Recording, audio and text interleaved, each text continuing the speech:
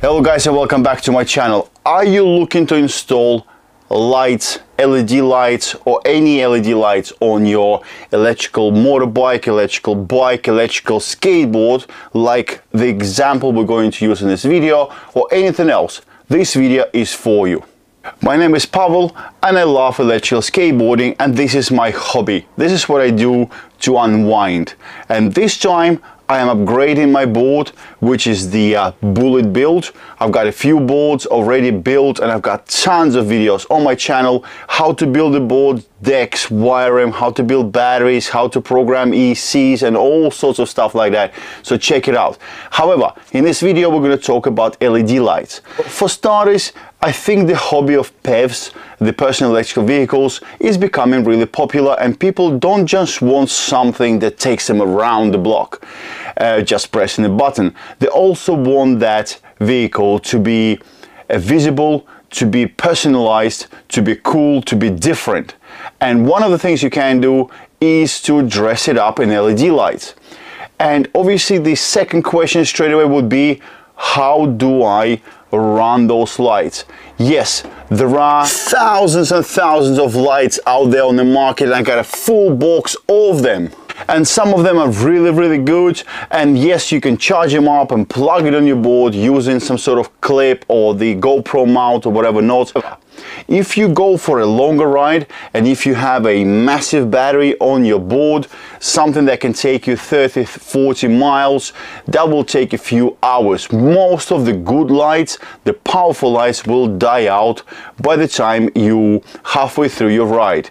So what you want is to go to just one step up, is to get your lights wired to the battery, so you always have that safety aspect of your electrical personalized vehicle when you're riding is the lights.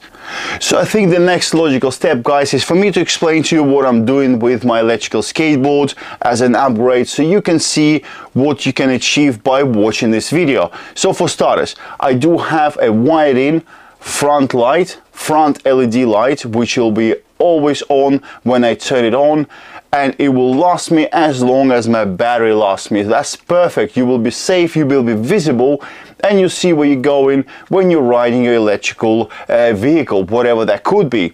Also, I do have the rear light on my board. That's a bit of a different story. I will explain that and cover that in a different video, because it is ran via the EC, and it's a running light with the actual stop light function. I will cover that in the next video. During my upgrades of the Bullet build, which is beautiful as it was already, but you know how I am, I just want to go further and further and further. What I've done was I've created a new battery box with a new carbon fiber.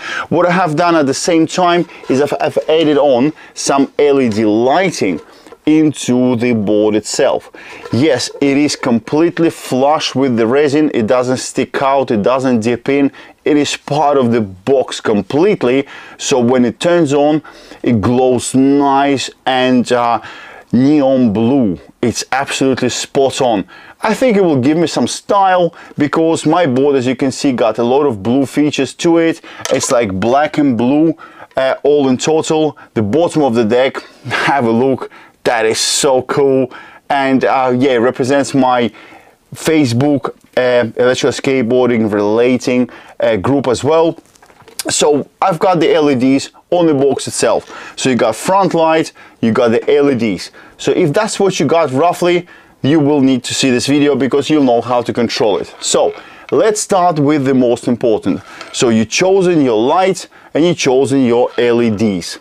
Make sure that your LEDs are not over 1 amp, and also that your front light is not over 1 amp. In this particular situation, it is 12S. So if your application is 50 volt, you can use my video 100% buying the same parts, which, by the way, I will leave the links to all the parts in the description below. You don't have to buy those particular parts. I'm not sponsored. I'm not telling you to buy them from that particular place. I'm not promoting those places. It's just the parts that I'm using for my particular application, because they work. So you can make your own decision. You can find better prices, but at least with the links in the description below. You can see what I bought, so you can buy similar or the same. So for starters, what will you need for this LED and light control?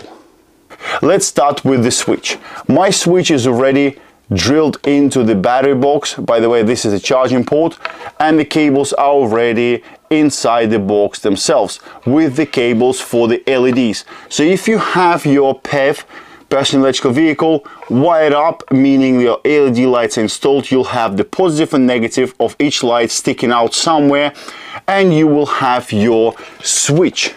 So for my application, we're going for a latch switch. So you're probably thinking, what's the difference? Switch is a switch. Well, they're not. There's a bit of a difference between the switches.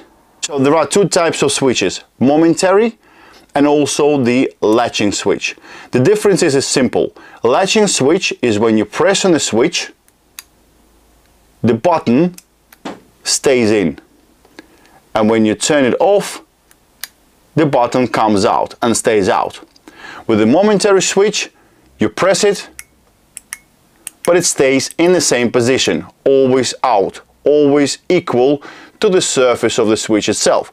This is for electronics like ESCs and stuff like that, so they pick up the signal, you give it the signal quickly, and it turns on, and that's it. Then you give it another signal, and it turns off. So that's the difference, main difference between the momentary and latching. For my application, we will need the latching switch. So you turn it on and it stays in. Now, there's another difference, or another thing you should know about the switches. Most of the switches got the LED lighting behind. So that's the Tramper one, and will have a nice blue Tramper logo glowing when you have your board powered up or your PEV powered up. The momentary switch right here, or sorry, latching switch right here, has the same feature, which is LED inside. So when you buy them, make sure that you get them with the voltage of 5 to 24.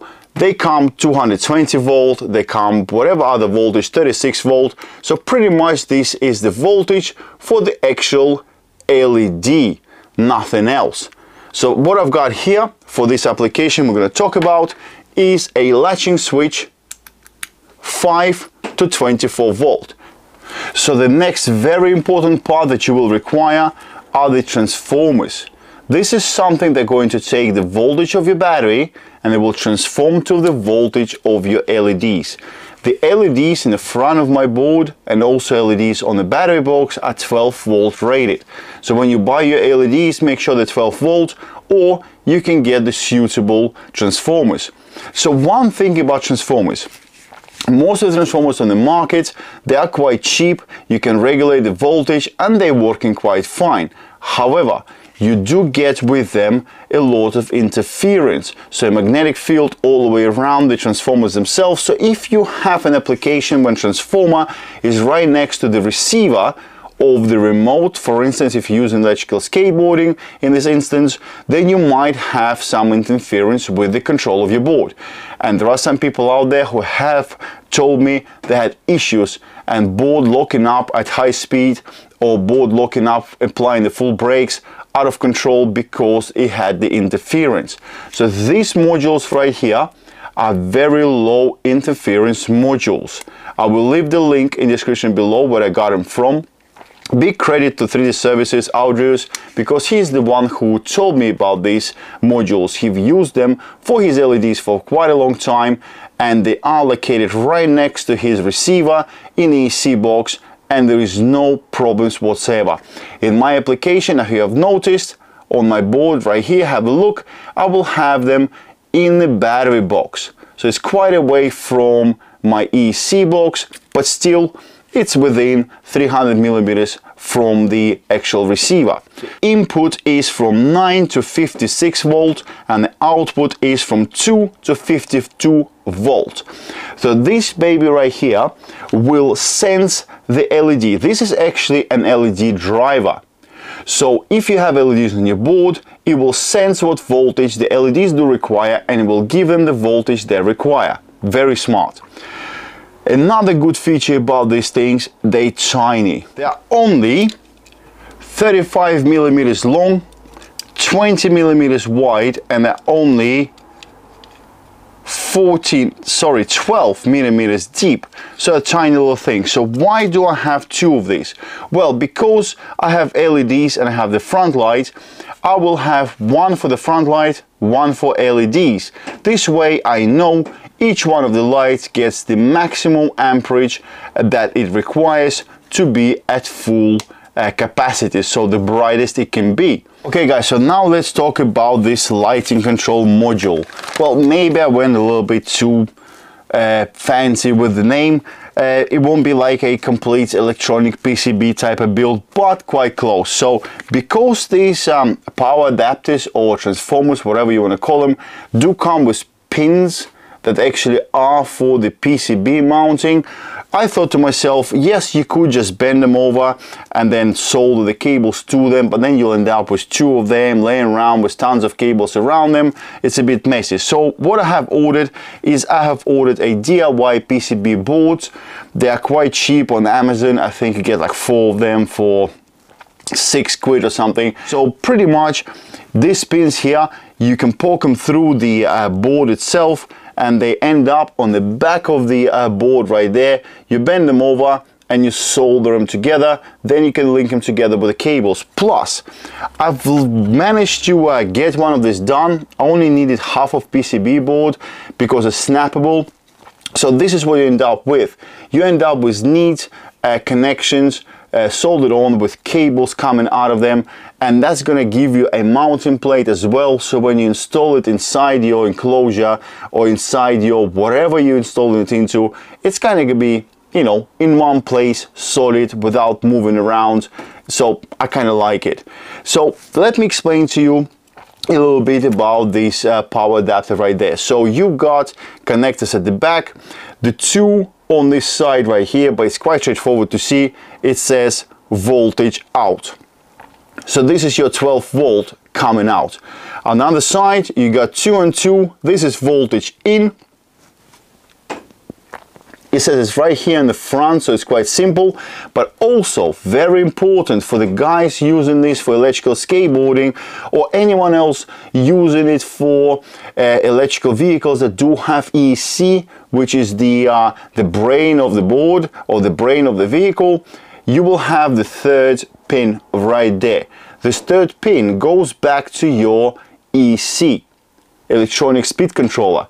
So when you apply 5 volts to this pin right there, and this is why I've made these cables color coded on the board I already started making. You got your negative positive in, negative positive out, and you've got your signal.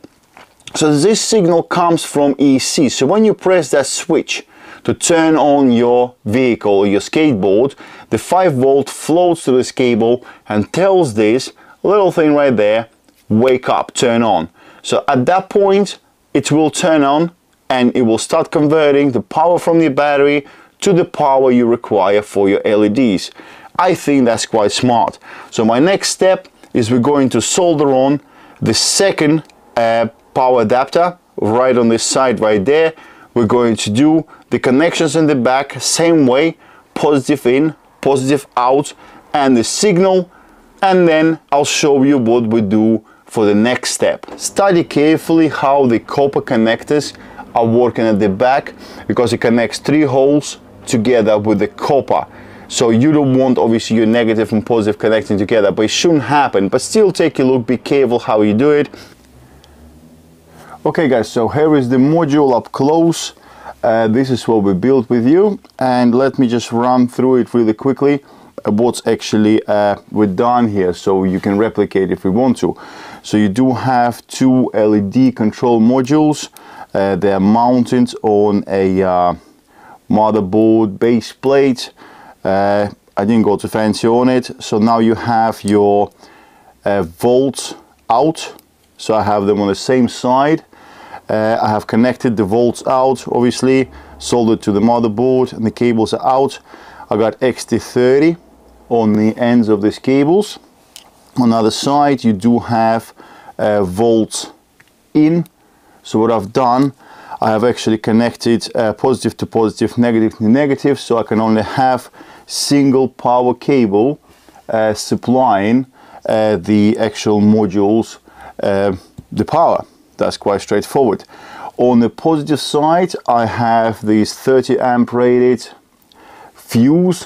What I mean, the 30 amp rated is the cabling, and the actual the holder is 30 amp rated, but I did install 3 amp fuse in it, so that will protect the battery from anything that could potentially go wrong in this circuit board. I doubt it will, but there we go.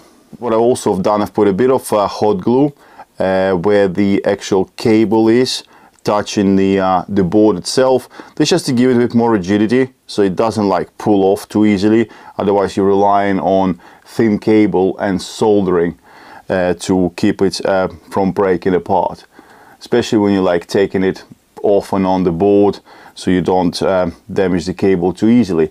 So now what we're going to do is I'm going to protect the back of it.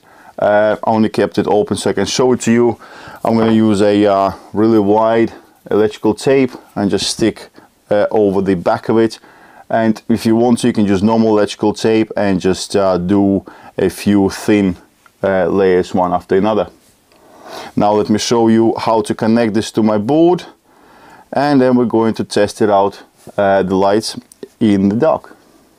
Okay guys, so for starters, let's have a look at what do I have in actual battery box. So I've got LEDs inside the resin, so you can see them, they're nicely embedded, which I like. I got all my cables ran inside, and they are secured to the sides of the enclosure internally, so they don't get on the way. So I do also have the switch already installed on the battery box right here, and I've got my cables sticking out. So I got the positive and negative for the LEDs for the box, positive and negative for the headlamp is already installed on the board as well, with cable long enough for it to go inside the battery enclosure. And I do have the signal, 5-volt signal that runs back from the EC. So when I turn the EC on, this one here gets the 5 volt, telling these LED drivers to turn on. So that's quite spot on. So this is how simple you connect this all together. So let's start with the switch. I've got the positive of the LED drivers onto the switch. So we're breaking up the switch pretty much. Power from the battery will come out into the switch, then come out of the switch, and then feed the LED drivers. So that's taken care of. Next step is the 5-volt signal that gets plugged into 5-volt signal right there. Then you have the LEDs on the battery box. These gets plugged into one of the connections on the LED drivers, which is power out. And then we got the front light of the board, and this is your secondary power out. And that's pretty much you are done. Now what you do have as well, as I mentioned, you got a fuse on the positive from the battery to the actual switch. So even if the switch goes bad, this will blow out and your board will be safe. So now we're going to plug in the battery to the module, and as you can see, we've got nothing. Now we're going to turn on the EC.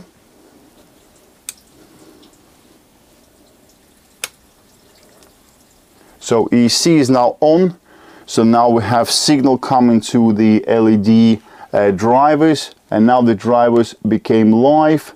And now by pressing the switch, LEDs are on, and now you got your switch LED on as well. I wanted for the LED on the switch to turn on when the lights are on, so in the dark you kind of see where you're pressing. And that's it. Off, on, off, and on. So let's test these lights in the dark. 1, 2, 3. Wow.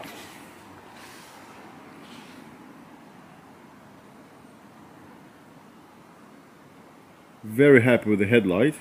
That is bright. And look at that glow. It's hard to explain this blue glow, but it's just sick.